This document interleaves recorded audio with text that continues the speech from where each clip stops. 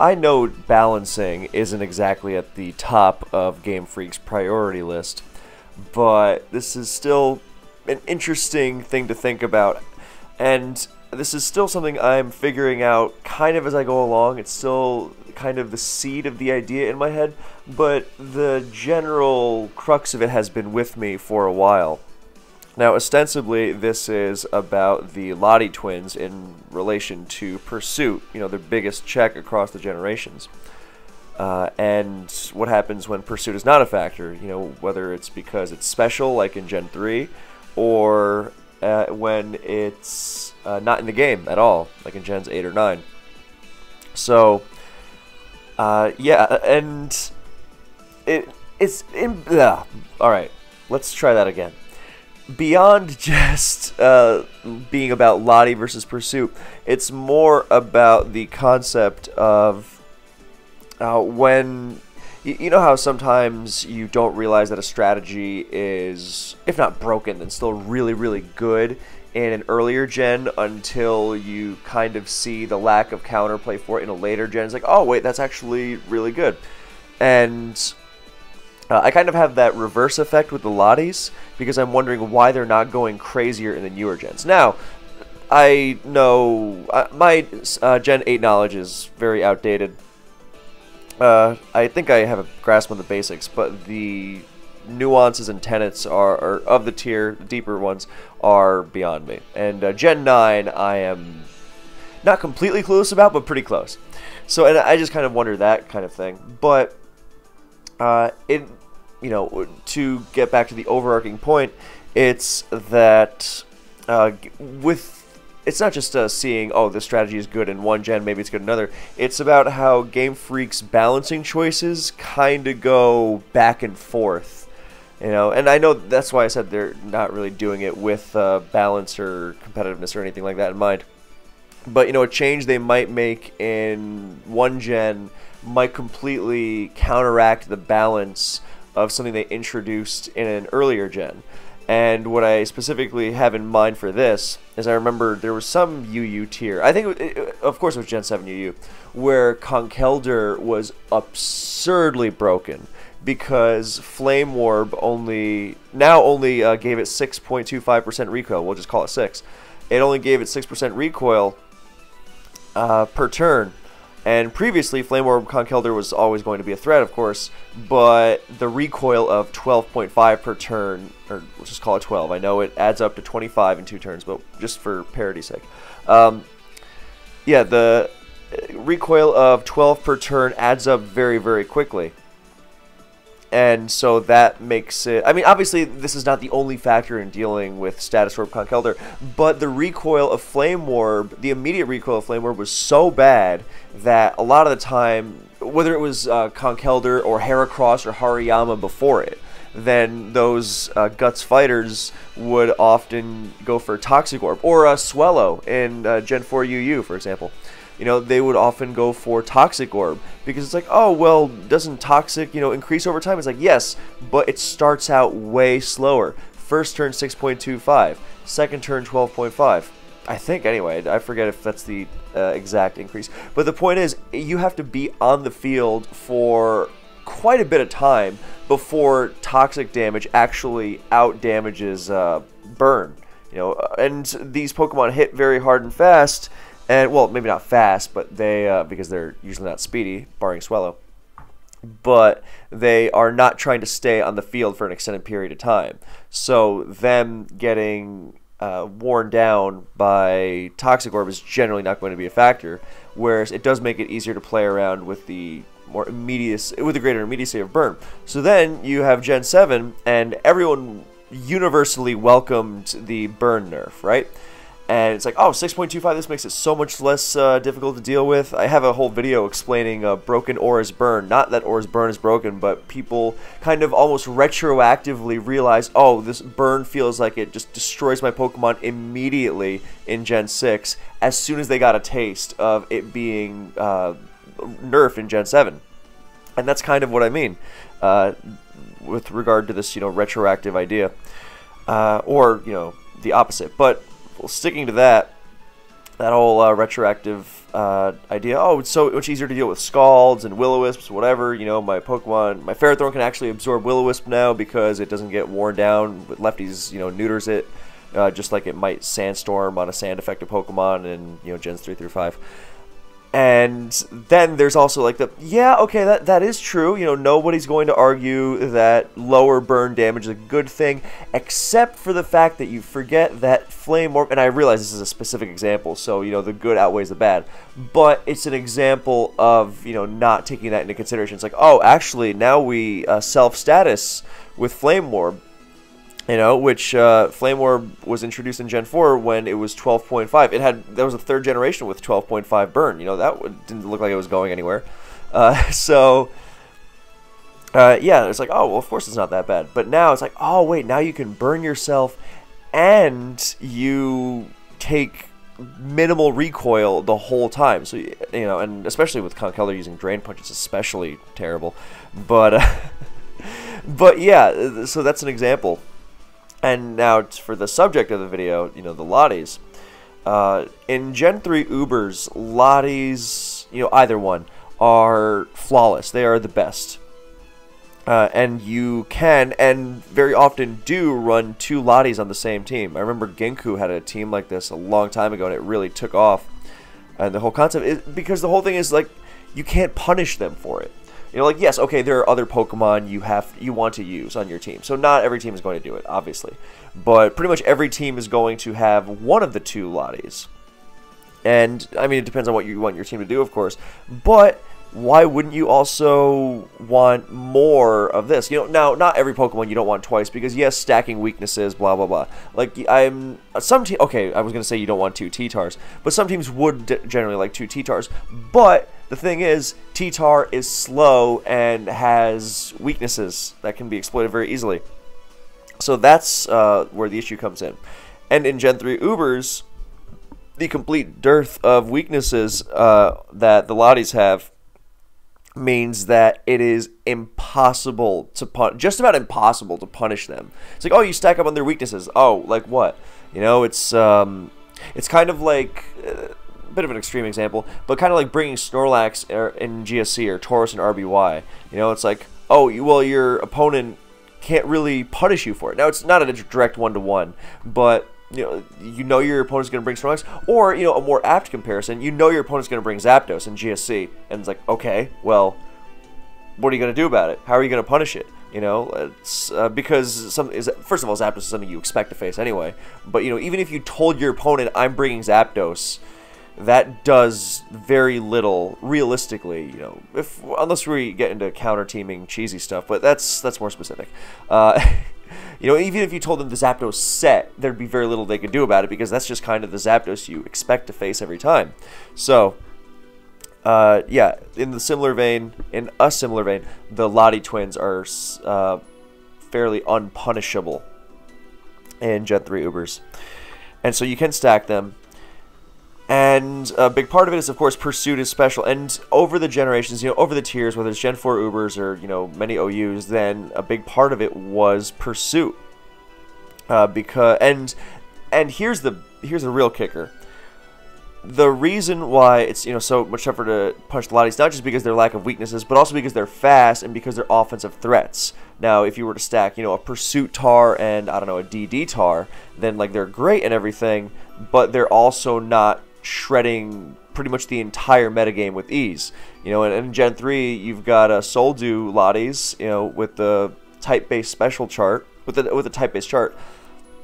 Physical special split, sorry. Type-based physical special split. And then in Gen 4 on, they have Draco Meteor. And even post-fairy types, then it's like, okay, well, bad things tend to happen when you cannot forcibly remove Latios from the game. Or Latis from the game. Because Latios definitely does it too. In fact, when Latios was banned from Gen 4 OU for the first time back in 2010, which it definitely deserved at the time, I think. I don't really begrudge that ban. I think, you know, Mence was worse, but Latios, they exacerbated each other, whatever. But that was another issue. It's like, this thing is so stupid to deal with if you cannot Pursuit it. You know, and as great Pursuit is, and I do miss Pursuit, I also kind of wonder about the balancing thing.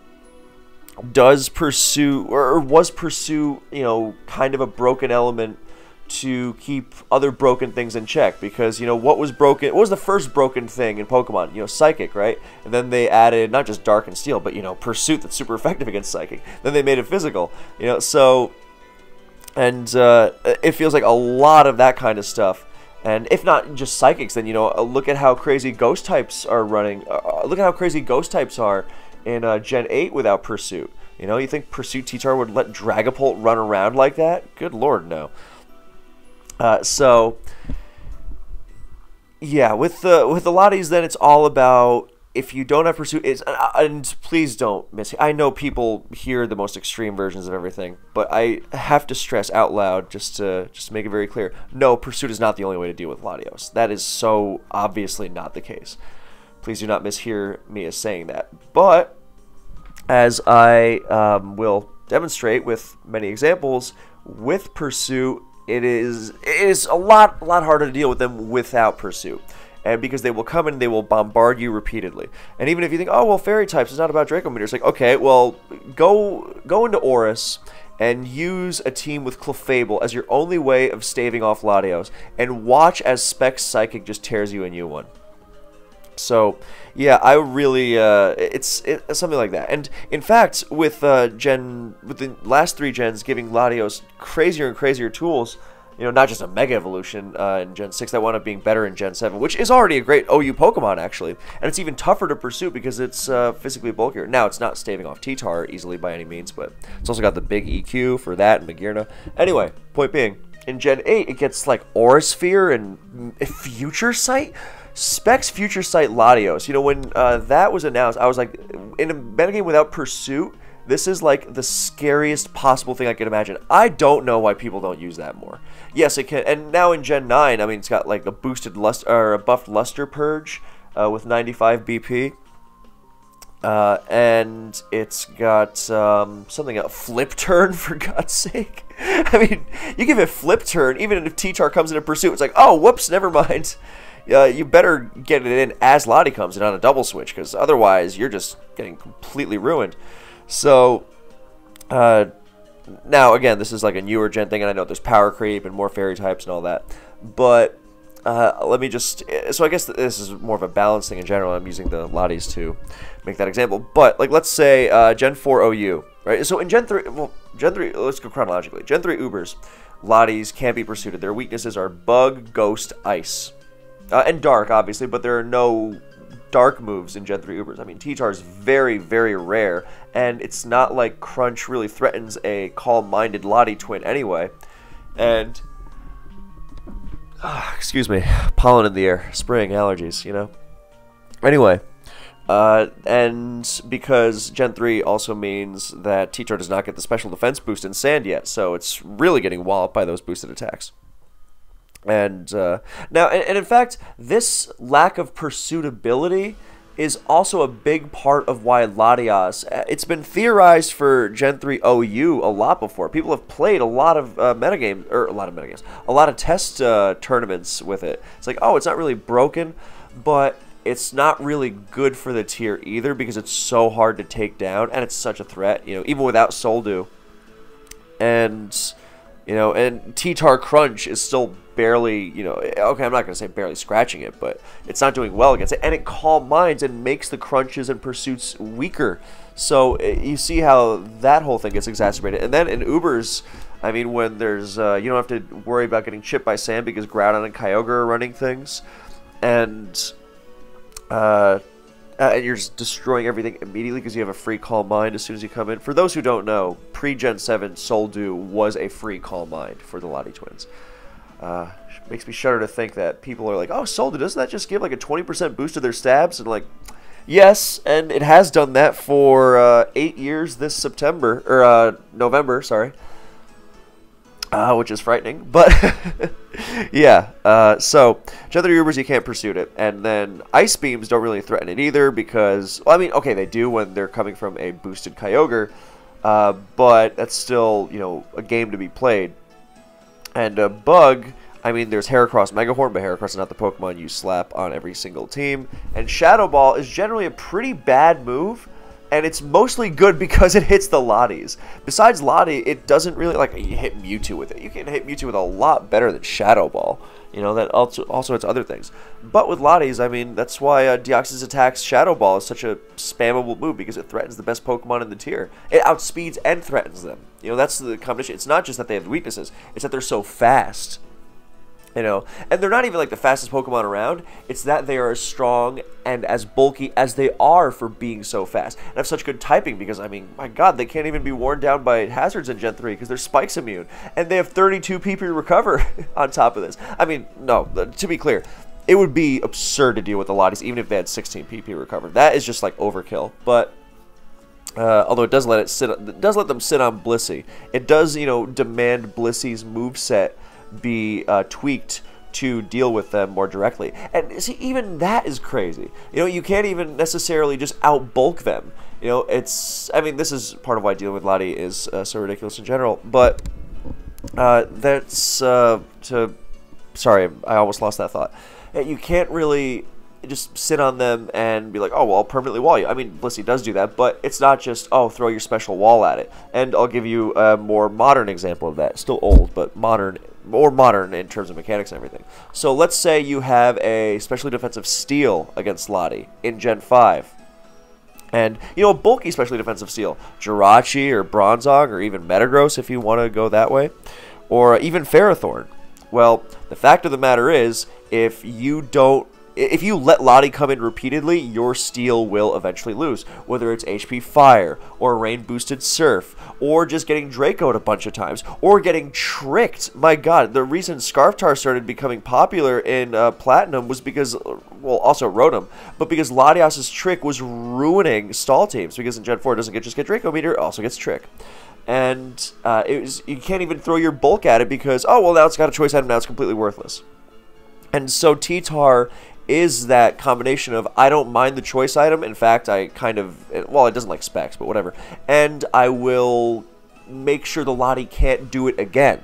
That whole dynamic comes from, well, you have, and this is why something like Weavile, as great as it is, in Gen 6, I mean, isn't the same as T-Tar because it can't actually switch in. T-Tar switches in, takes the hits, and doesn't mind the choice item, and actually physically removes it from the game. What else does that? Mega Scizor and Metagross in Gen 6, and, well, not 7 because Mega Metagross is banned, but Mega Scizor could do that there too. But Lati is, at that point, Lati isn't even running choice anymore, it's running Mega.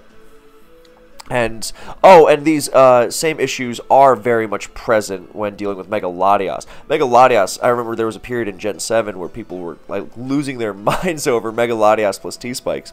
And I mean, it's a great Pokemon. It's so bulky that even the physical pursuiters, it starts being an issue because it's just, you know, regular Latias, but really, really bulked out. And on the physical side, that doesn't just help it deal with things like Kartana, but it also makes it more difficult for those traditional checks. You know, your T-Tars and your Weaviles and your Mega Scizors. I remember there was an SPL game a few years ago where Mega Latias was just recovering off Mega Scizor U-turns. It was ridiculous.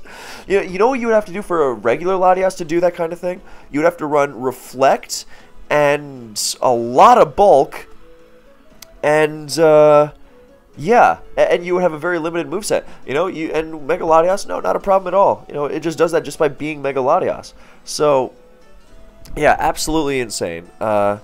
And it goes back to the whole balancing thing. It was like, well, Pursuit was kind of our main way of dealing with this thing. And when you don't have Pursuit, then it becomes ridiculous. And so going back to that Gen 5 example of the, oh, I have a specially defensive Steel, it takes Draco Meteor well, you know, it only takes 30% or less, you know, or let's say even taking 25, you know, that's great. And it's like, okay, well, what happens when it comes in again and again and again? And this is the oldest story in the book.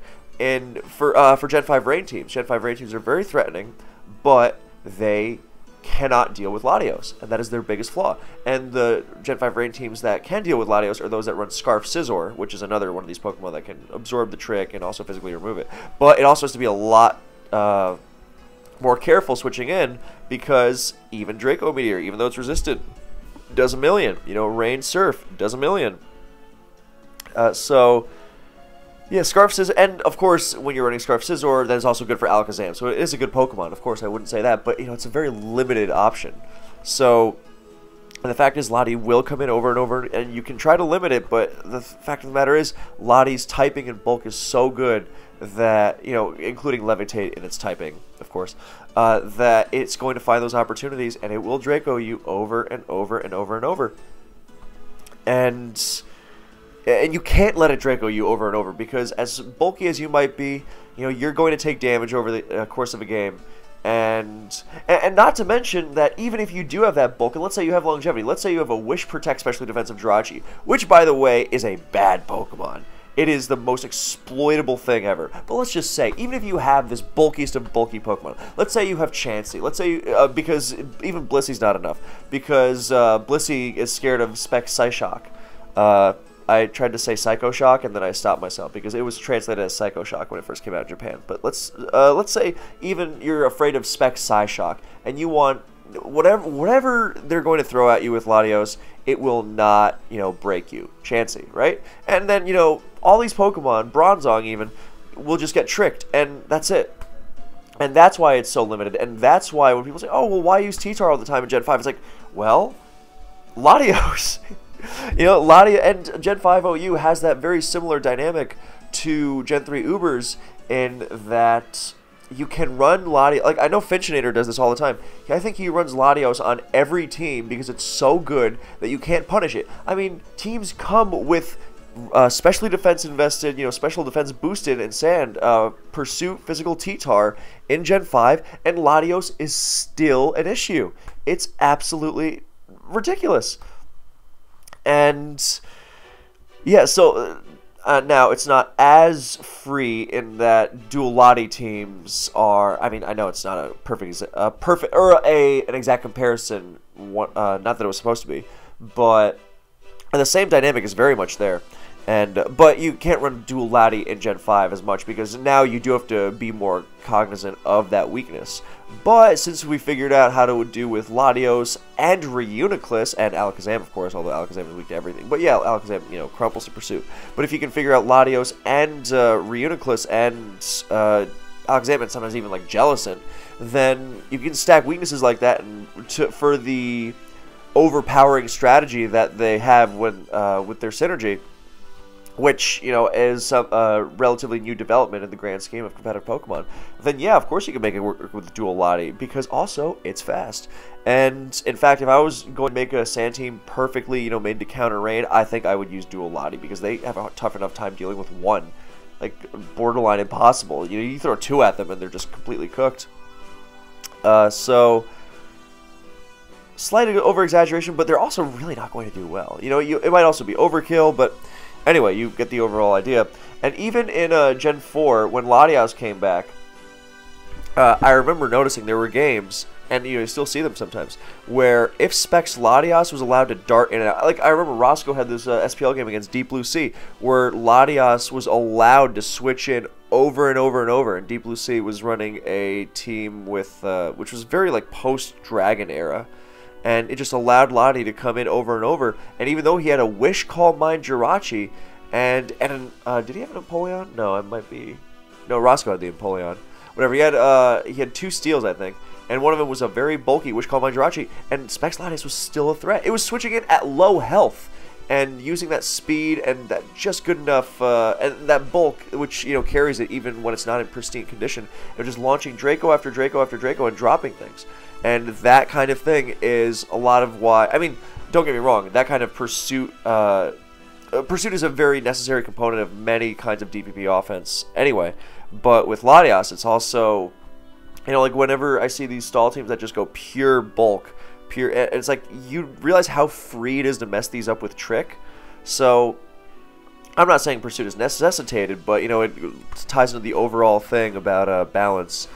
But yeah, so Gen 4 Ubers had that. Gen 6 OU. I mean, Gen 6 OU, you were running Pursuit anyway because Lotties were like the two checks to Keldeo and Mega Charizard Y. And surprise, surprise, you Pursuit them. Those kind of go crazy. Pursuit was good there too, but you then notice when T-Tar was being phased out. then, or not being phased out, sorry, when it wasn't being used as much, then Specs Latios started being used, and I was like, oh my god, this thing is just as scary even when there is a fairy type on the other team, because Draco, Psychic, Surf, HP Fire if you want, Trick.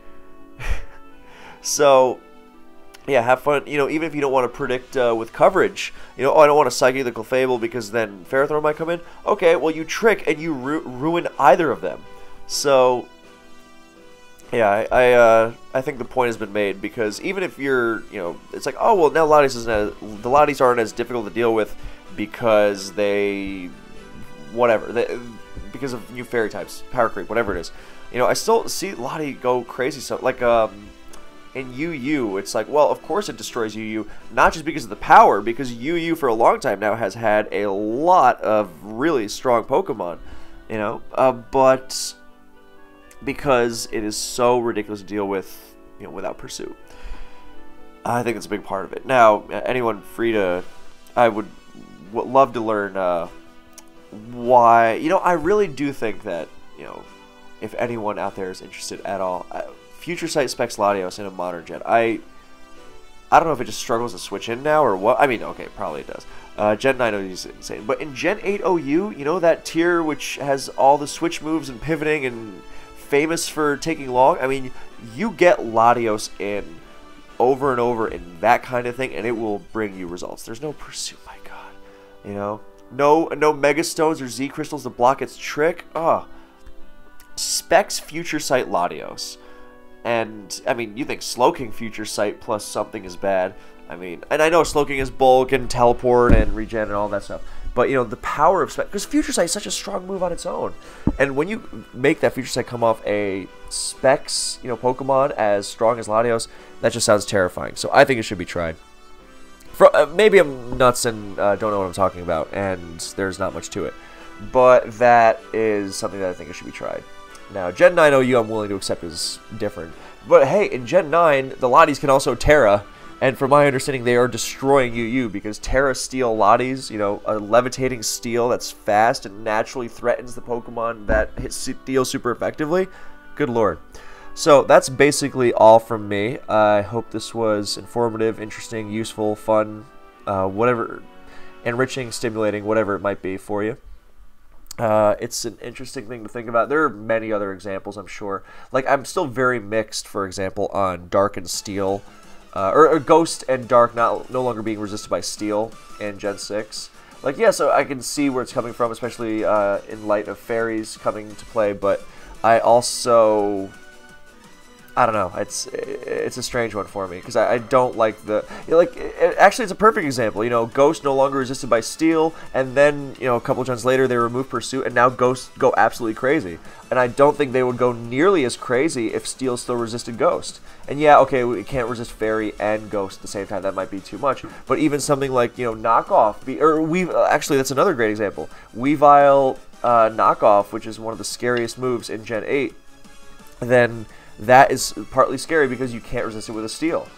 You know, and I don't know. Yeah, so you get the idea that I'm trying to make here. So, thank you so much for watching / listening. I hope you enjoyed, and I will see you in the next one.